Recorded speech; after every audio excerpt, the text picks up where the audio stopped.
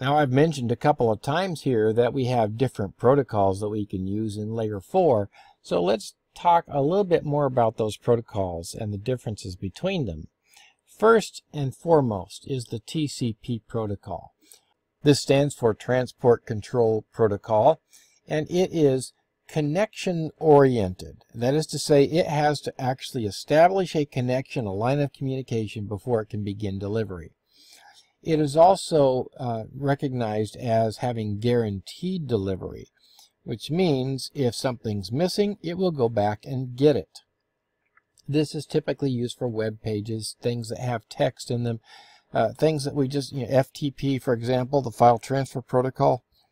These are things that we just don't want any data missing from, or it wouldn't make any sense. The second one is UDP.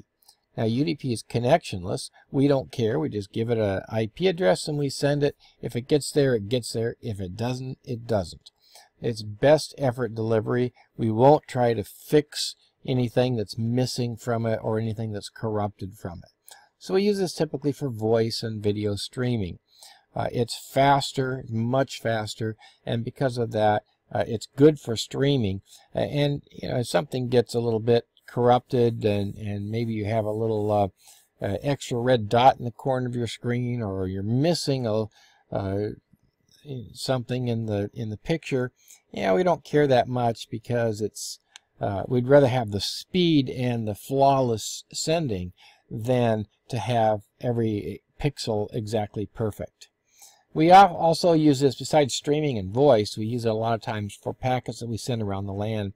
These DHCP and DNS packets that have to do with IP addresses and names and so on. So in other words, intercommunication between computers on a network often use UDP. Because it's so fast and because it's so local, it can always, the higher end applications can always re-request the data if it didn't get it. Finally, we have SCTP and DCCP. We will really introduce these a little bit later, but we're not going to really spend any time on these.